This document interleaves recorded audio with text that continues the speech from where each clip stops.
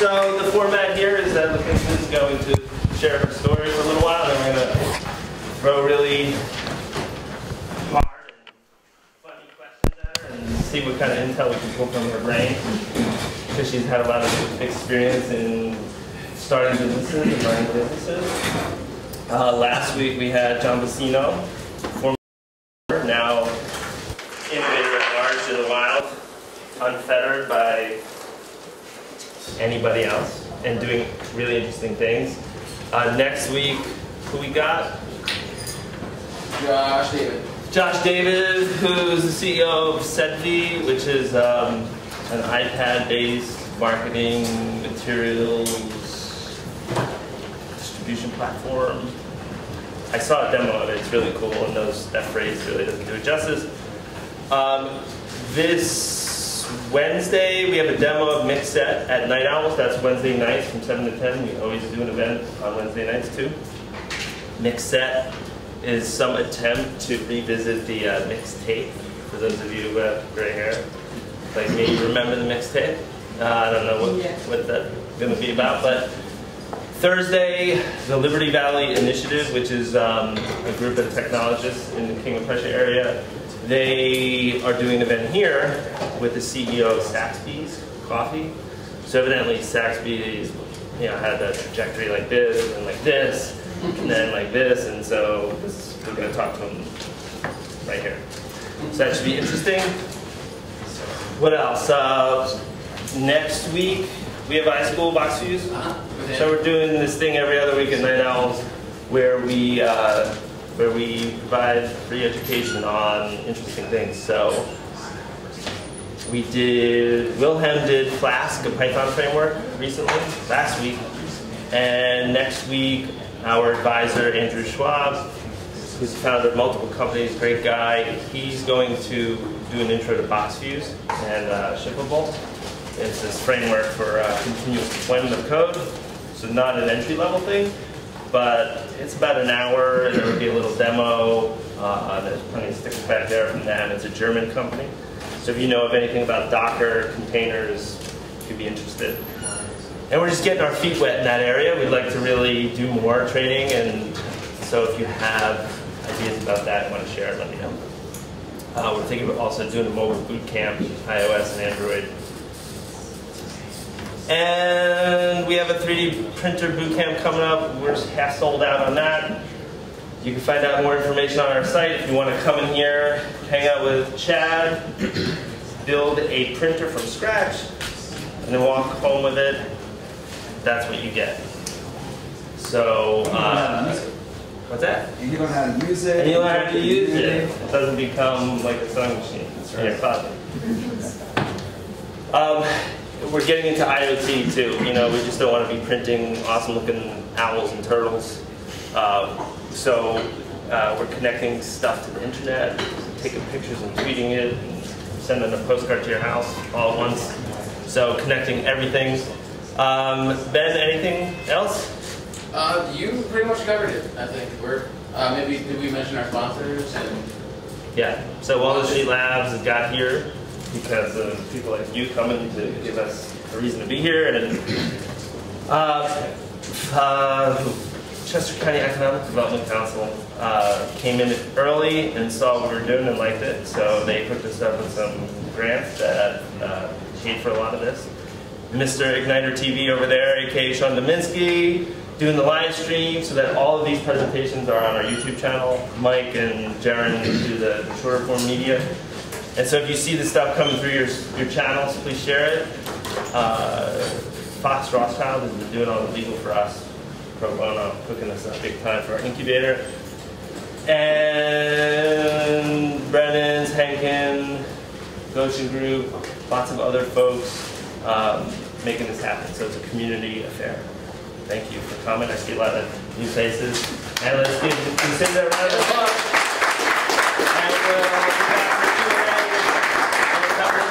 All yours.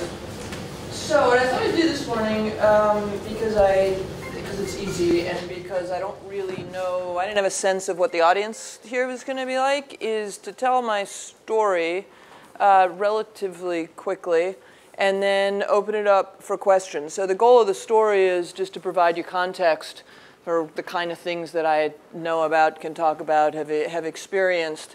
I'm one of a pretty small group of Philadelphia serial entrepreneurs, so I've done a whole array of companies. I grew up in New York City and came down here to go to college and had no idea what I wanted to do with my life. I was pretty undirected. My parents are artists. Business never occurred to me even. And I answered a ad in the classified section of the Philadelphia Inquirer. I graduated in college in 1985, so this is way pre-internet, for a secretary to a vice president of sales. And I got the job. It was for in the Philadelphia office of a San Francisco-based startup called Automated Call Processing. And so 85 was long before anybody even knew what a startup was, right? We were I think I was employee number 12. And within about 6 months there, I had my first P&L. And that's not because I did anything special. It was just because I was willing and the business was growing and somebody had to do it. So sure, that 23-year-old can do that. And then I stayed there for 4 years. I ultimately moved back to New York and then to San Francisco for them, and still had no idea what I wanted to do with my life. Didn't have any context at all. And when I mean no context, it's actually hard looking back to even get yourself in that headspace. I didn't understand. I didn't know that Procter & Gamble existed and owned all those brands. I didn't know what an auditor was. I didn't know anything. But what I did know, somebody said to me, I ended up going to Wharton. And an admissions officer said there that I was an unusual type of applicant because I was a dirt under the fingernails business person. In other words, I actually knew how to make money, but I didn't have any of the context. So I went to business school, and I really only intended to take a couple years and relax. I'd applied to PhD programs in art history, which is sort of a real love of mine, and psychology, because that's what my undergrad was. And the truth is my undergrad was in psych because it was easy, and I played basketball, which is a very demanding sport. So I was really just banging around. And the reason I focus on that is I look out there, and there's not that many really young folks in this audience. There's a couple, but there's also a bunch of you who look to be about my age, like you have kids. And I think one of the things that we're really doing a disservice to kids these days is like, you should know by your 12 what you want to do with your life. And who the hell knows? You have no idea, right? So I started banged around, and when I went back to business school, I had an experience that I think is really rare in business school, is that it was truly transformational for me. I was just amazed. I'd been sort of a quasi-intellectual, and the fact that there was actually there was an academic underpinning for how you approach business. The idea of a net present value to me was just an amazing thing. And so I graduated in '91, again, way before the whole startup thing happened. But I knew I wanted to do a startup, and I'd figured out when I was at business school that what I really wanted to do was run startups, mostly because it was this nice mix. I'm people, and I'd figured out really through business school, not at all by myself, that is the critical skill to be a leader, right? It's really all about people, and if you can understand the things they're doing, that's really helpful. But the goal is to hire people who are great at things. Couldn't find one of those in Philadelphia. So I ended up going, which I'm really happy ended up happening, to SEI Investments. If people are familiar with that, it's an Oaks-based company. It was founded in '68 by another Wharton alum. He's still running it, and myself and all the rest. So that was great. And then very early, one of the developers there, it's a technology-based company, showed me the World Wide Web. And I can't claim to be visionary at all. That's really not my strength. But I saw this thing, and I'll tell you exactly what he showed me. He showed me a site that somebody had put up of subway maps around the world. And you could see the London Tube and and it was instantly clear to me that something was completely different, right? This is in the era of AOL and CompuServe, and I just kept asking questions like, who is this guy? Where is that thing? How did he do that? Right? This is when the web was literally brand new, and I just thought, I have to go do that. So I did a bunch of projects inside SEI to try to get the internet going, but the reality was nobody cared, right? We were servicing large banks, and they didn't care.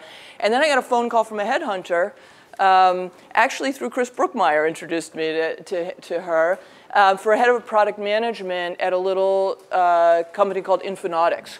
And Infonautics is known locally and is really an important company locally. It was we took it public in August of '96, so it was one of the earliest internet company IPOs, local company.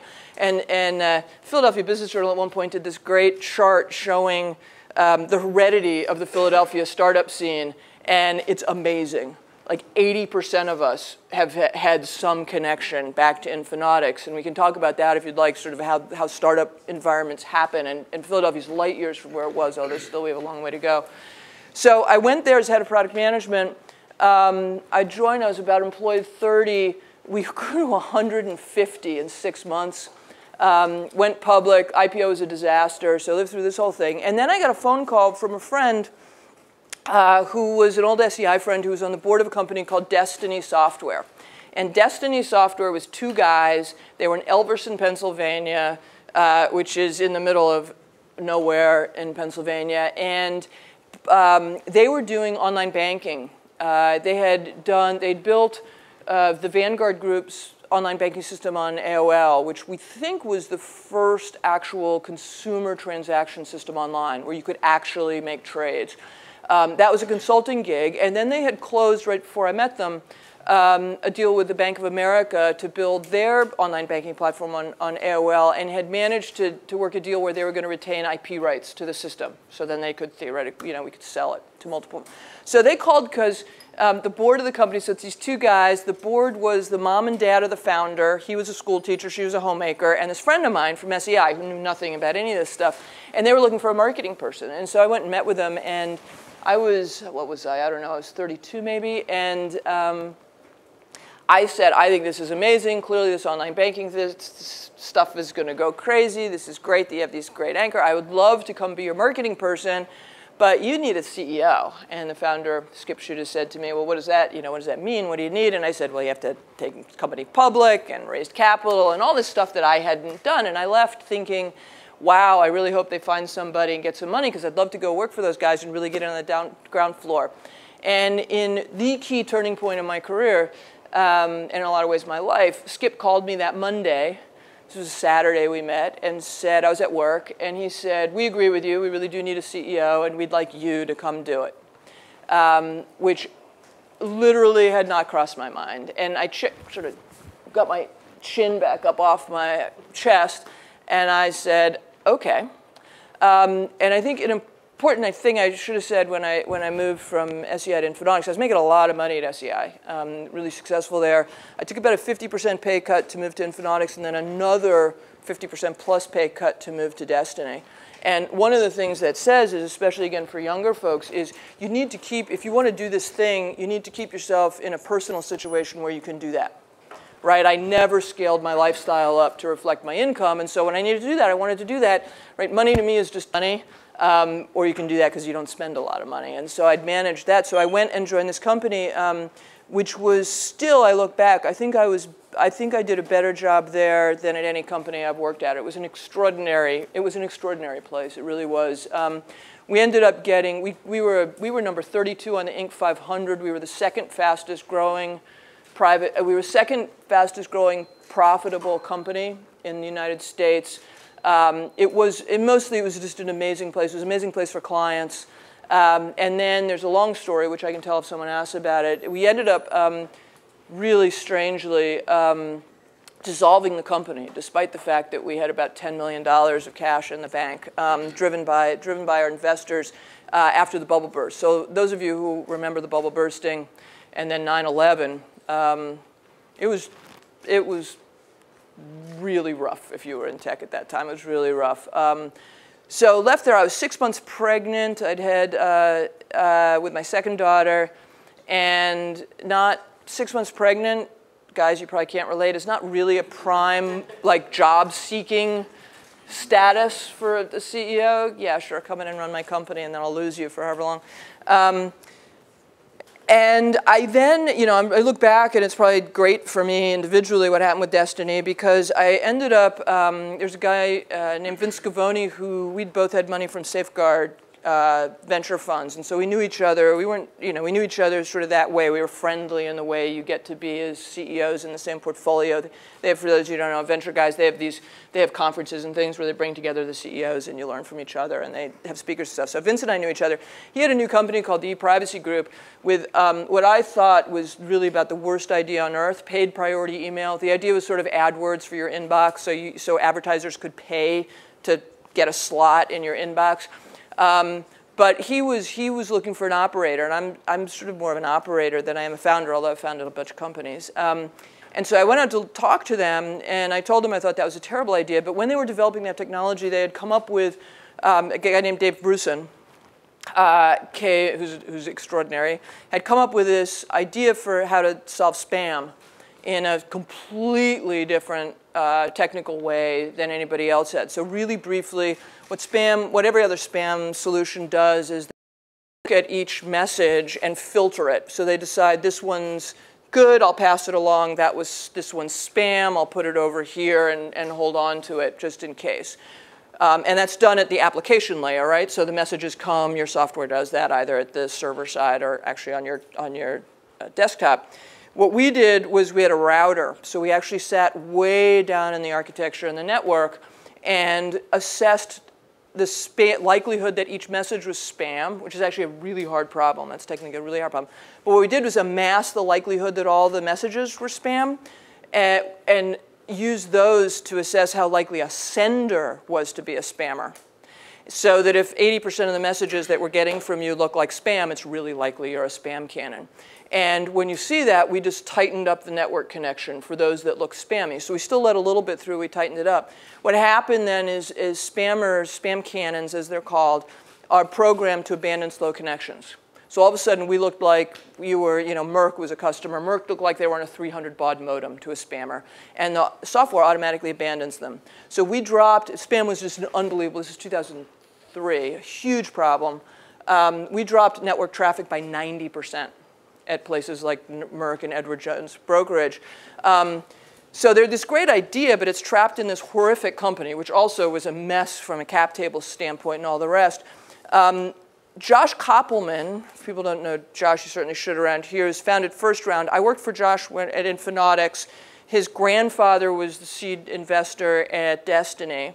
And I called Josh as a friend and a mentor. I think he would have at that time said the same about me. And I called him and said, here I am, I'm having this baby. I just had this essentially financial failure. I need to figure out what to do with my life. I had a job offer from FiberLink to run product for them. And I called Josh and say, not as an investor, he wasn't investing yet at that time. I just said, I got to decide what to do with my life. So I have this wacky anti-spam thing over here that's a complete mess. I'd have to create a new co and buy the IP and all kinds of complicated stuff, or I have this job.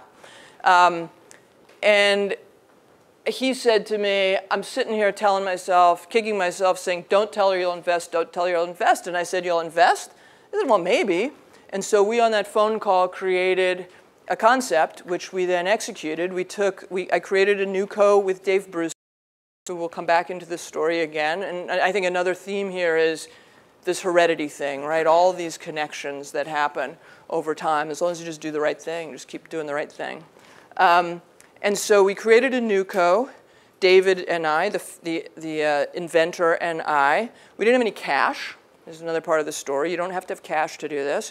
We bought the technology out, just basically a patent application, and a couple guys who were building a prototype. We bought that with stock from the company, and then Josh put a first round of funding in.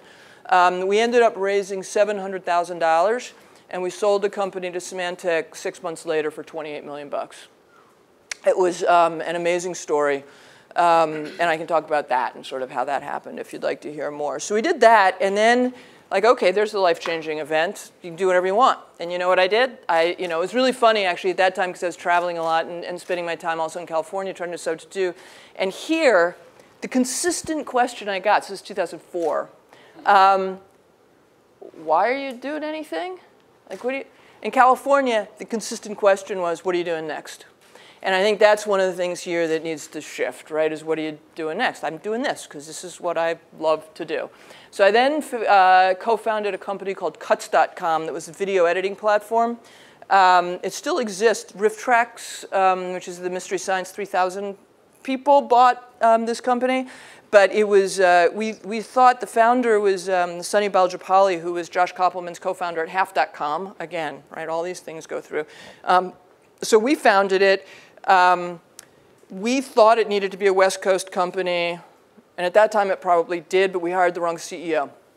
And he couldn't raise money. So we sold it in what's called a soft landing. So basically, you find employment for all the people. You find a home for the technology. Nobody makes any money. So that was like a year plus. And along that way, I had become enamored, which looking back was a big mistake, but I'd become enamored with online advertising. And I had because I like markets that are large, but where there's significant disruption happening, where everything's changing. It was really clear that was happening in online advertising at that time. Right, so now we're in sort of 2005, 2006. And so I was looking at all kinds of things. I interimed as CEO at a couple places. I just couldn't find a thing I really liked. And meanwhile, the guys at Internet Capital Group, who they've renamed themselves something else now, but I knew them back again from Destiny days and all that. And actually I knew them even from SEI because SEI owned a company that Doug Alexander, one of the partners there, had founded. And, you know, Philly's small, but this is the way this whole world works. So I was talking to him, and he said, you know, there's this guy, Craig Danieloff, who was a guy who had a number of venture-backed startups. He lives up in Doylestown area. He really knows a ton about this online advertising stuff. You know how to scale companies. Why don't you guys just do a services company? We'll fund it with the specific goal of finding a product opportunity there. And so we did that. So I forget when exactly, but we founded a company originally called Commerce 360. Josh came in again, so we had a number of really great angels that came in, and they came in. We didn't need the money. We were actually profitable. We did about $2 million in our first year, and we're profitable. But we had them there as placeholders so that when we found the product opportunity, we could blow it out. And that's what happened. So we decided on paid search, if everyone remembers when AdWords was new, we built a system that enabled large advertisers and large agencies to manage paid search advertising. And indeed, all those guys came in. As that company grew, we had to raise money in 2009, which if anybody is old enough or lived through 2009, that was really rough. We did end up raising it, but it was really rough. And we got really diluted. And the truth is, I don't really like advertising. So I like the idea of the optimization and all the rest of that, but my younger daughter was, how old would she have been? She's like 4 or 5. And she's sort of a systems thinker. So we're in the kitchen, and she's sitting at our we had this huge butcher block top thing, and she's sitting there, and she starts asking me what we do, and in detail, right? And I'm going through, and she looks at me. She has this heavy brow, kind of like I do. She comes down, and she goes, "But Mommy, isn't that advertising? And don't you hate advertising?" And it's one of those moments you just sort of go like, "Oh fuck, yeah, yeah." And we'd been diluted, and we were number 3 in the market. There'd been like 20 plus, so it was great we were number 3, but the 2 key competitors, who had both gone on to be super successful, had raised $55 million. We'd only raised 15. We were going to have to go raise that kind of money. And we just looked at each other and just said, let's not do this. So we sold the company. We did a competitive whole thing with bankers and all the rest of that and sold it. And then I was kicking around again, and I do have this nice history. Every one of these so far that I've mentioned, it's always June. So there's a while there where my girls thought that I got summers off, because that was how that worked. So I was kicking around, and I had seen this movie, which is a whole other vein we can talk about, and it's probably dangerous too, because I go on about it endlessly. I saw this movie, Forks Over Knives. And my one brief, I'll keep it to 30-second commercial, is if you haven't seen that film, or if you don't know about the power of food in your life, go watch it. So I see this movie, Forks Over Knives. It's about eating a whole food plant-based diet and the medical impact of that, physical impact of that. And I saw it, and I was pretty knowledgeable. I'm an athlete. I'm still a competitive athlete. Been an athlete my whole life. And I just thought, that can't be true. I don't know. That can't be right. But the studies that they cite are like they're done in the Cleveland Clinic and Harvard. And they're published in Nature and Science and the New England Journal of Medicine. And so I went and read the stuff. I went back to the source and read the stuff. And it's true, A. And B, it made me really angry. It made me really politically angry that I didn't know that. And you start to understand all the political, it's basically the military-industrial complex in food. So you look at big food and processed, so big pharma, big agriculture, processed food, and it's what's making us all sick. It's why we have diabetes and the crazy rates of heart disease and cancer and all the rest. So I changed, after having done this research, I changed the way I ate and had a miraculous experience. So I was really super healthy, but I'm really arthritic from all these years and knees and shoulders and things. I was to the point where knee replacement was the only thing left, and I'm really too young because they'd have to do like 4 of them before hopefully I live a long time before I die. And so I went from literally having to pull myself up a banister in a stairway to being pain-free. I'm really pain-free in like 3 weeks. And I just thought like, and then I have a very overweight friend who, he's like a big guy who had really high cholesterol, and I talked him into trying it, and he did it not quite as wholeheartedly as I did, and is off all statins and dropped 70 pounds. And I was like, okay, I can't, like, there has to be a way to help people do this. And what I'd seen over and over again was the problem with eating isn't so much education, because even if you don't go sort of to the extreme that you'd see in that movie, you're just improving, like just eat a huge thing of greens every day has such an impact, but people don't do it. And it's not that they don't know they should. I actually think it's sort of, it's social, and it's also just really hard. So I went about, how do we solve this problem, right? And I had this idea. I had a lunch out at Shangri-La, right on 202, opposite over there by King of Prussia. I guess it's in Wayne, actually.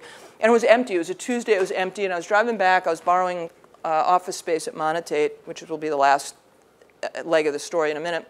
I was driving back, and it just occurred to me, wait a second, they already paid for the kitchen.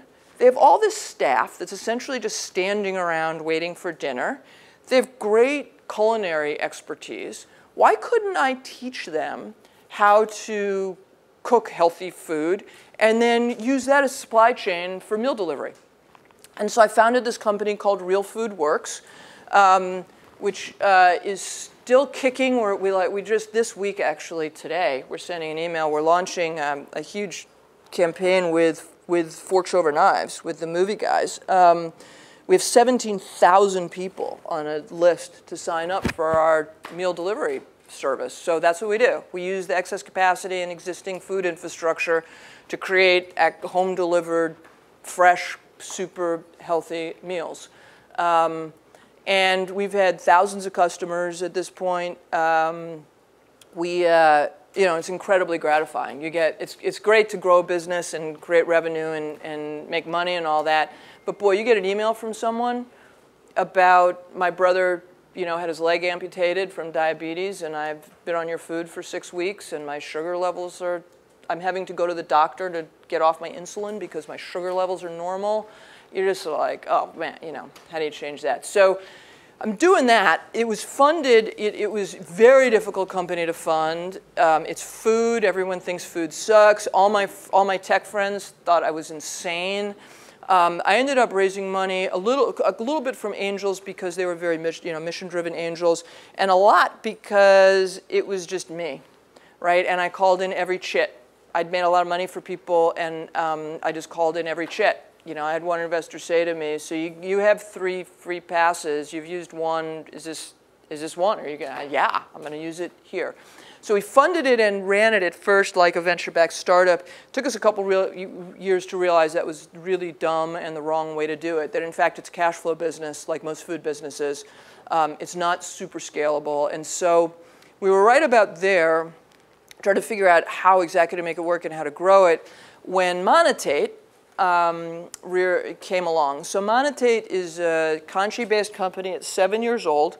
The founders are David Bruson, who is my co-founder at TurnTide, and David Bookspan. I had introduced the two of them. David Bruson, when we sold to Symantec, went and worked there for a number of years, had kicked out and was figuring out new things to do. He's more technical. He wanted a more sales-oriented partner, so I introduced the two of them. They founded Monetate and asked me to join them as the outside director. So the three of us, I've been with the company since founding. David had done an amazing job. David Bruson, Bookspan had left operations along the way. David Bruson had done an amazing job growing the company.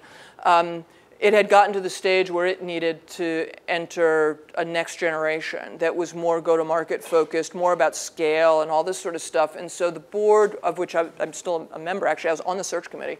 The board, David suggested, and we went forward with hiring bringing in a new CEO. And but David's still very active in the business, but someone else running it. And David asked me to do it. And the board did this fall, so I dropped off the search committee, obviously, and ended up in an amazing sort of timing and luck favors the prepared kind of situation, joining Monetate as CEO almost exactly a year ago, and transitioning the management of Real FoodWorks to the guy who had been our COO, is now our president. So I'm very involved there still. I'm on the board and work deals and all the rest, but he runs that business day to day in more of a cash flow oriented, normal way. We've moved it down Lansdowne now. And then I've been running Monetate for the last year plus. So Monetate's a couple hundred people.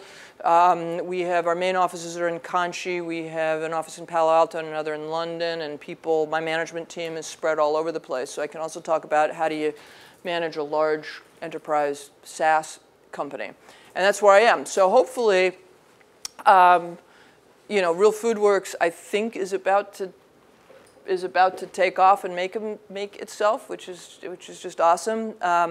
Monetate is a whole new challenge for me, so that's been really fun. The international part is fun, and just the scale, and it's very different to come into something that you didn't build yourself.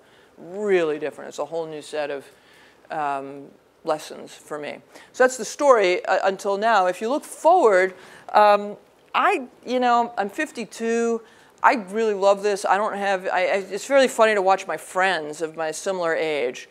There's some small percentage of us who are still really completely engaged in what we do professionally and driving. There's another set that are super engaged doing something different.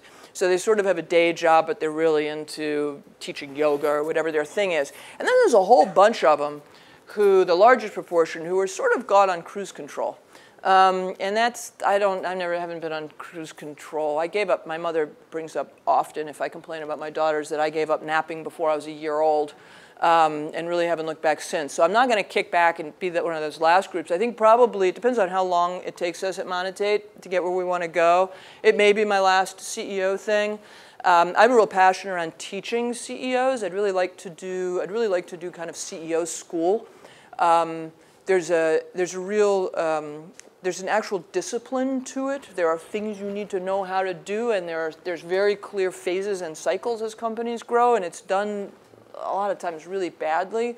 And it's really hard job to learn.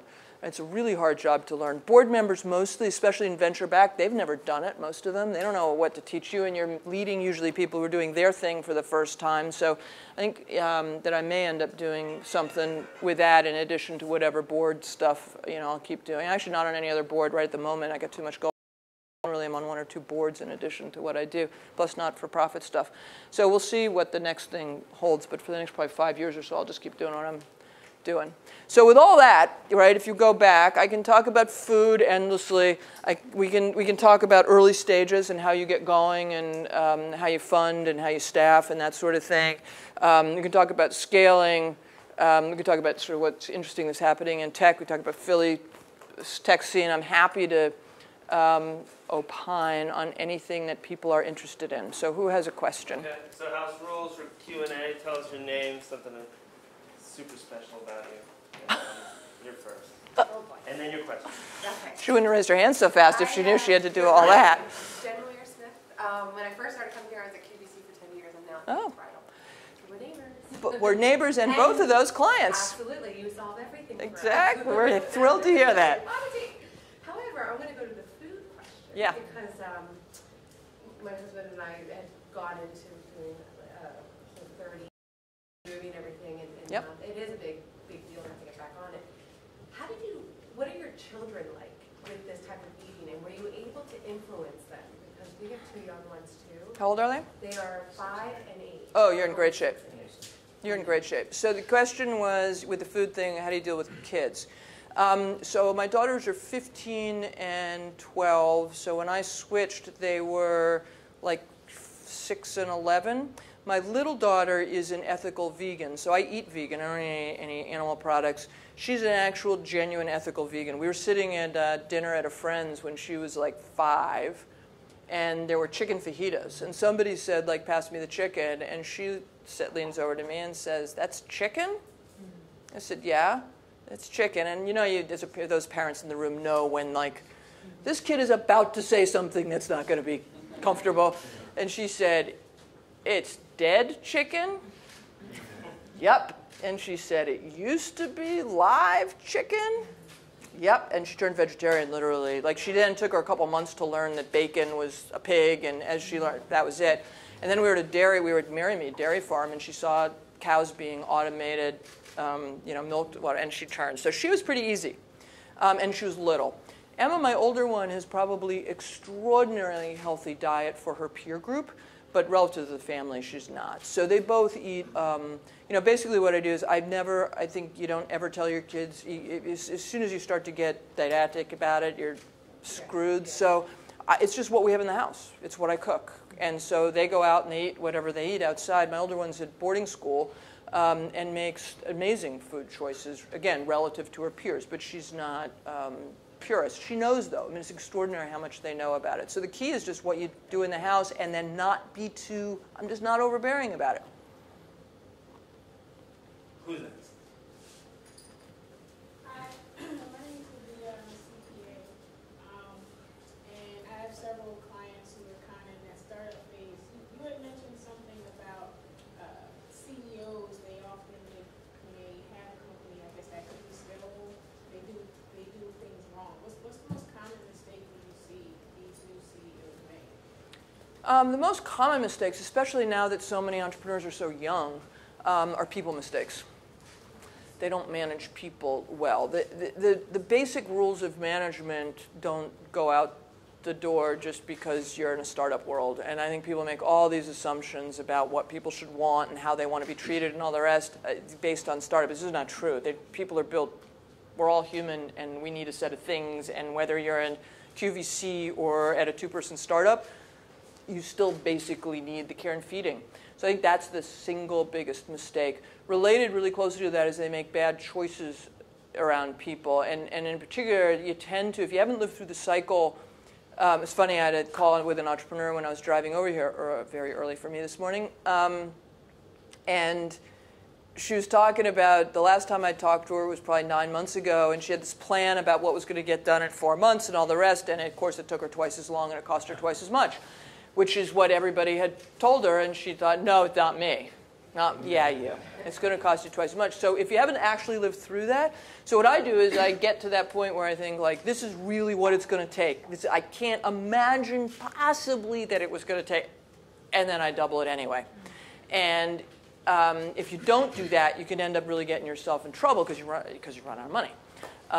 So I think that's the, and related to that, you make, the people tie to that is you make, because you feel really too much of a sense of urgency, you make short-term people decisions. You get that person on even though they're not quite right because you feel so pressured to get the person on. Never the right answer, ever. You have to wait for the right person. So I think people issues are the set that I see people screw up most often. I saw in the New York Times they did a little interview with Sam Altman, who runs Y Combinator, and he said, what do you look for in a founder? Someone who's stubborn, who changes their mind, but not too much. Mm-hmm. I thought that was pretty interesting. Yeah, I always say that, it's funny, I didn't read that, but one of the things I've been saying for 20 years is doing what I do takes a really unusual combination of complete hard-headedness with open-mindedness. Right, so you have to be really focused and driven, because otherwise you get all over the place. But you do have to have this ability to go, I think I was wrong. And then change. And change. In the back, what's your name? Hi, I'm Yuval, and my question is, how we said, jack of all trades, master of none. No, as a young person, but just as your career, how have you sold that as an asset to a team? Because I feel like people are like, well, we're not sure what you can do here, but it's like you can do a little bit of everything to get lost in the... So I guess I have to back up. You know, the presumption underneath that is one that is candidly foreign to me. I know that it's how things happen now. I maybe always did. That worldview is just not how I think about things. It would never occur to me to have to sell myself. I wouldn't try to sell myself. When I was early in my career, I just sort of did things. I wasn't trying to create. I mean, you heard, like, that's why I shared that randomness of my early path. I wasn't trying to do anything.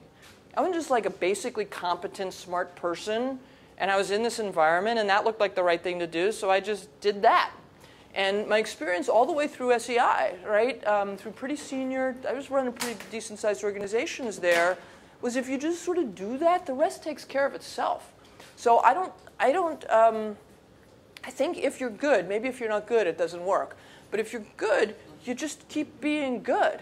People want people who are good. You don't have to sort of manage it or try to get this. Now, if you want to be a doctor, obviously you have to go to medical school, you have to do a set of things. But in what we do, nobody cares. I don't care where you went to school or if you went to school at all. I just want someone who's good.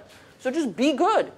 If you're just good, then it all sort of works out at the end of the day.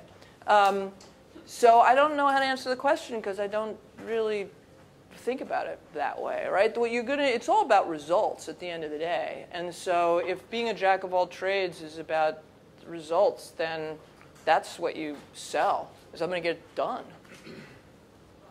John, can I ask you to ask a question or comment? John's from Gore, and I learned that Gore has a lattice structure that seems to have Gore's really cool. All this innovation. So is there something that you could say to prompt Lucinda to talk about building innovation off in an organization? You put me on the spot. I'm on the spot. Why shouldn't you be? Yeah. A lot of what you talked about was connections, and how did you manage to keep all these connections together? Like every time you move, you seem to have. Yeah, they follow me around. Yeah. So there's another thing that's sort of unpopular today. One of the words that I just hate, concepts I hate, is networking. Right, so we're going to come and we're going to trade business cards. And I'm going to get 50 LinkedIn things after this. I'm like, well, I don't understand what that means. What I think is important, and actually it's funny because now it's kind of in vogue, which it hadn't been all these years, is I believe in relationships. And they're not relationships for a purpose. They're relationships because I like you, or because I can help you, I just want to help you, or you just want to help me, or we're working together on a thing. And I get stuff like somebody saw something, or they bump into an old friend, and then I'll email the other old people and say, you're not going to believe what I saw today. And that, over time, just solidifies those connections. So I think that it's one thing you get, for better or for worse, I just say what I think. I just am what I am. I don't, right? I've been dressing like this long before it was sort of okay for CEOs to do that. And I think that over time, that's effective. Because people come to see you're not, like, I'm really not out to get anything. I just am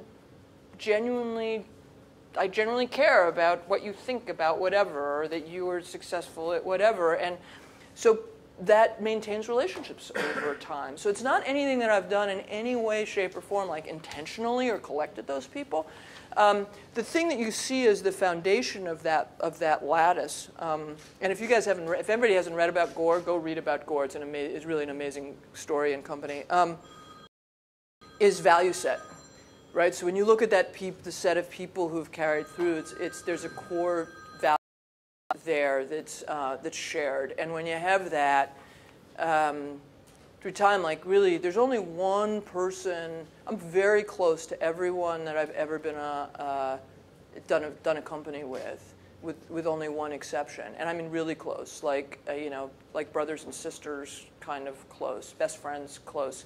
And that comes from the value set, right? And then behaving in accordance with your value set, but not prospectively, not because you want something out of that, just because that's how you live, right? That's sort of who you are, and that's what maintains that over the years. That kind of supports almost the jack of all trades kind of type question, where it's relationships that you continue to build up a number of relationships with a number of different people, and that kind of makes you almost like the expert person to go to. It does, because you can always find somebody or connect to somebody, and you don't have to know yourself. You can, if you're connected to somebody who does, that's better.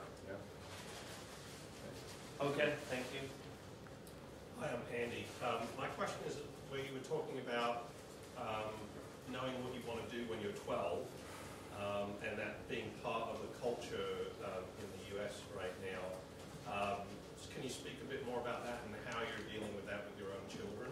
Yeah, so it's funny. As you were asking that, I was thinking about my children. So my older one, Emma, is my husband's really smart, and she's really smart. And so we were on a whale watching. We go to Cape Cod every summer, and we were on a whale watching expedition when she was 5.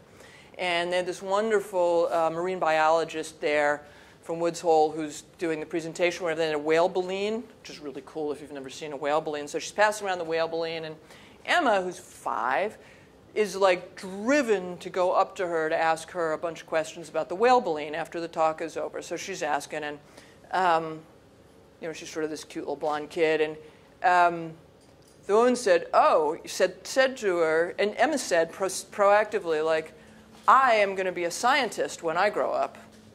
And the marine biologist said to her, oh, really? What are you going to study? And she said, animals. And she said, oh, what animals? Emma said, all the animals. And the marine biologist said, well, we had sort of specialized. And Emma, who was 5, had just written a whole thing about elephants, looked at her and said, well, I already know all about elephants. And 15, it's a direct line. She's going to be a scientist. It's really clear she'll be an academic, and that's been clear forever. It's clear to her. I just took her on a trip because she wants to see Berkeley because she's interested in whatever physics thing they do there. So I think in some cases, you have to react to the kid, right? And in some cases like that, it's pretty, and even if she changes, that's fine, she changes, but she's driven in this way. My younger one, India, is incredibly empathetic. As I said earlier, sort of a systems thinker. She has no idea what she wants to do.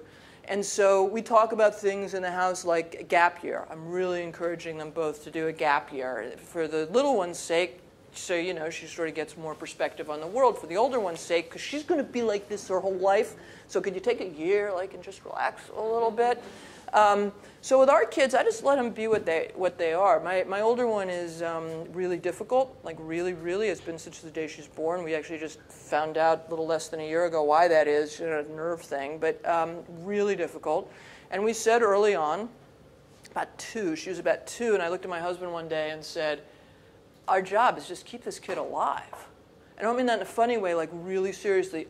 We just have to keep her alive. Anything above that, Maslow's, I can't think about anything else.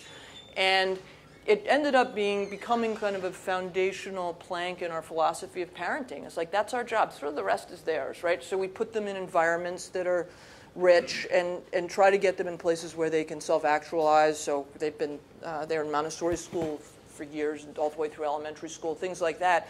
But then you just got to let it be. And as parents, I think, big thing, one of the advantages of having kids who are older, I had the girls at 37 and 40, is they're not me.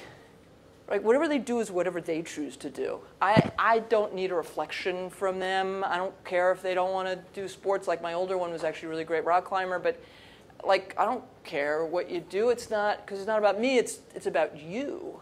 And I think that's the trick, and what parents don't do. Like the helicoptering and the lawn. Have you guys heard this new one, lawnmower parenting? So helicoptering is wherever it is, and you kind of hover around your kids probably too much. Lawnmowing is you actually go in and eliminate all obstacles for your children. Which is not really good for them, right? I'm the mom who lets them fall and just picks them up and goes, you're fine, go, right? So that's sort of the philosophy that I think I think ends up creating people who can be more comfortably themselves. I mean, I think that's sort of how I was parented in a different era for different reasons, but like just, you're fine, you're fine. Whatever you're gonna do, go do that. David. Yeah, two questions for you. One, and you think you might be able to go back to this. You took a company that you only had for 6 months, you sold for $27 million. 28. Don't forget the last million. Okay, $28 million. How did you convince somebody to do that? And then follow on to that, you had a phenomenal run up to that and since that time with a lot of these different startups, because you did make money in that transaction. Were you pushed to, or and have you had the desire to invest some of your own money into each one of these items? Yeah. So the TurnTide story. So where we left that story, we had created this new co and put the $700,000 in it and came over.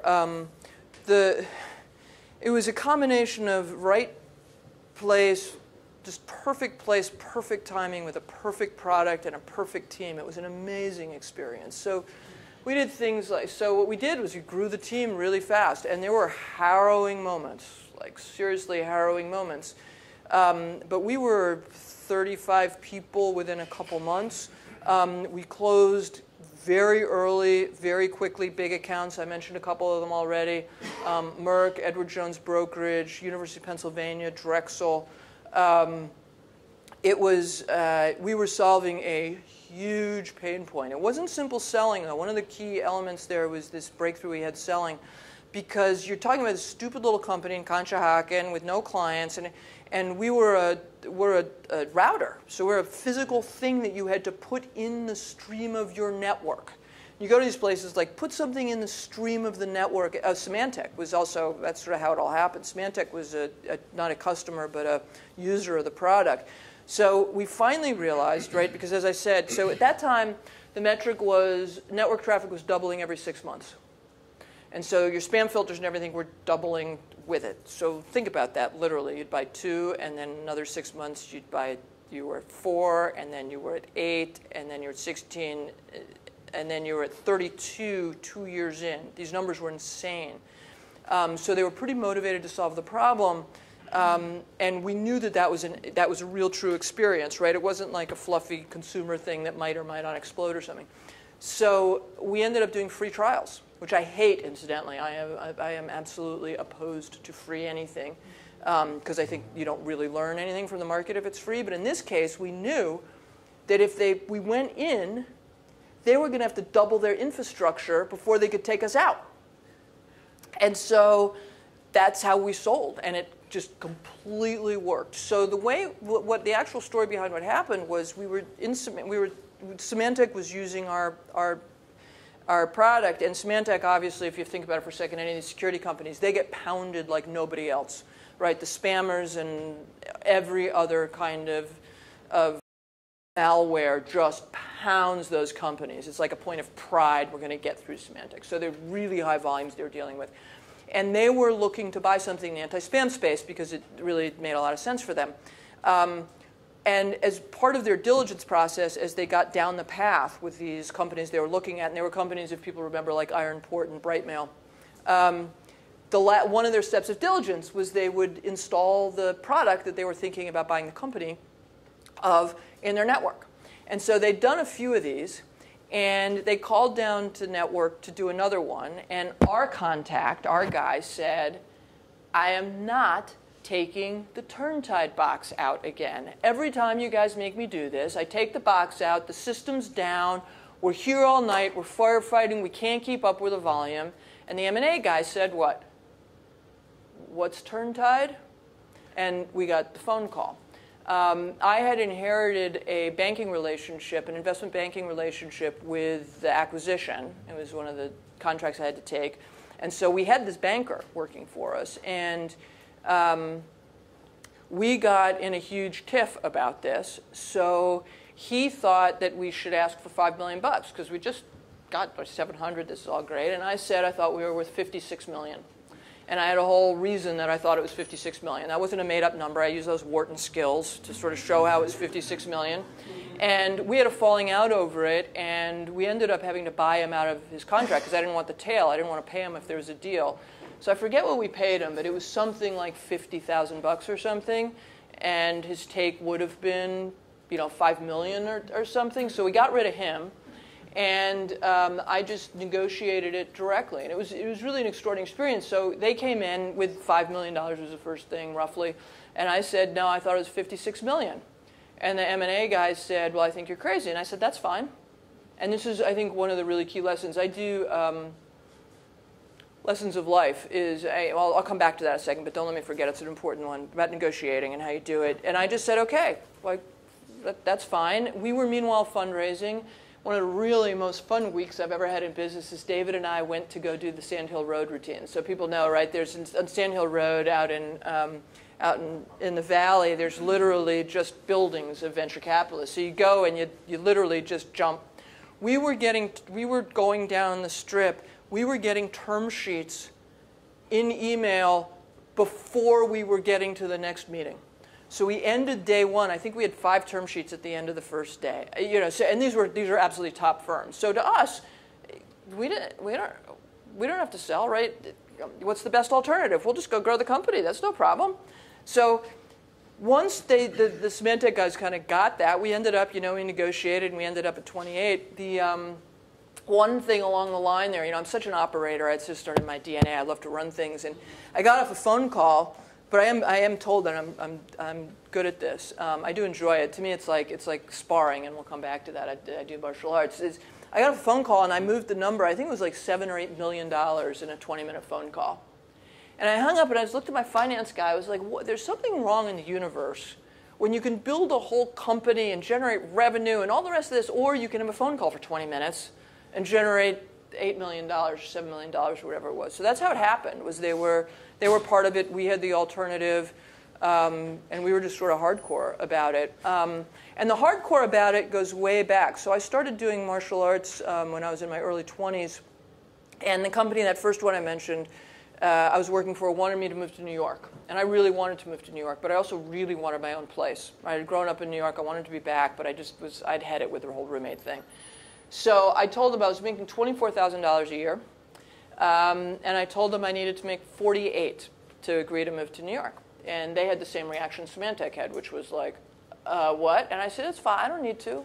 Right? That's fine. I don't really need the job, and I'll do whatever, and I don't need to move to New York. And so went back and forth. It took like 2 or 3 months, and they finally gave me the 48 to move to New York. And the critical thing in there, which I was very conscious of at the time, and now it's just sort of an unconscious thing, is when you're fighting with someone and when you're sparring, and you're first starting, you're tentative.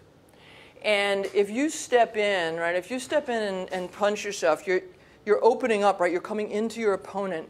If you don't go 100%, it's all downside, no upside. Because you just came in, you've made yourself completely vulnerable, and you haven't gone. So if you're going to come, there's only one way to come. You're going to come with 100%. And to me, that was just the same thing. Right? Like, this isn't a negotiation, we're going to find a thing. Like, you either do it or you don't do it. And I'm fine if you don't do it. And so you have to be willing to be vulnerable in that way. In the same way you are when you come full speed, you're opening yourself to being attacked as well. It's going to make the attack more effective. And I've lived that, and I do that negotiating-wise the whole thing. So what you're looking for when you're negotiating is what's the overlap of interest. So the $56 million was based on they're going to make money at $56 million. So the question is just, you're going to make money, I'm going to make money. The question is just how that pie is going to get split up. I have alternatives, you have alternatives. We've got to find a number in there, and I'm trying to get more of it than you are. So being willing to take that strength. And I think women in particular, I mean, all the data shows, terrible at this. Just terrible. So people haven't seen, right, women tend to ask for less money, get less money, tend to negotiate less hard. They worry about what everybody's going to think. All that bullshit. Just go. Or if you just go. And the reality is so the one thing I try to always, I got my opportunity now, one thing I always try to say to people and talk, people, say, you must be risk taker or risk lover or something. Entrepreneurs are in general. Not at all. Not at all. I think what entrepreneurs do uniquely is they manage risk, is they're not so emotional about it. Most people tend to get really emotional about the risk. So the thing to be afraid of, right, is happens. What people are afraid of is all the stuff around what happens. So they're worried about not do we get the deal and what's the deal. They worry about what are people going to say about it. What if I do this thing and then I fail? I got to call my mother and whoever else is going to know that I failed. That's all true, and that's all negative, but that's not what you should be making the decision on, right? So what you have to do is be able, and I think this is what I can do, what most entrepreneurs do, is we can look at it and assess the risk coldly. Take that emotion is part of this decision here. And so I think that's how we got that deal done, was being very real about this is what we want, these are alternatives, and it's fine. I literally don't care. So it's the fear itself that ends up screwing things up. Not the thing, but the thing is the problem. So the way I manage that, or the way I learned to manage that, I sort of don't have to anymore so much, is I used to ask myself very specifically, I'm a big visualizer, comes out of my sports background, right, is using visualization, is imagine the very worst thing that's going to happen. What is the very worst thing that's going to happen? And then I explore that completely. I wallow in it, I live in it, I imagine the conversation, I do the whole thing. You get to the end of that, you know what the answer always is? That's not that. Who cares? That's not bad. So why am I hung up and making this decision over here about that? Forget all that stuff. But just sort of denying it doesn't work, right? Generally, you have to go there and live it and sit in it before you can decide, oh, I'm not going to base my life on that, right? I'm going to do these things. So that's how that happened, along with a chance to slip in a couple other points. Glad we have this whole thing recorded. Lots of gems in there. That's awesome. Thank you. We're kind of out of time, so I'm going to transition it. And usually people hang out for a while, and I hope you'll hang out for a little bit. Thanks everybody for coming. I know there were more questions. I'm sorry, but lots of new faces. Thanks for coming, and I hope that you come back next week. Night Owls. Thursday there's a special event. If you see some of this content in your social media streams, please share it. And please give Lucinda a round of applause with me.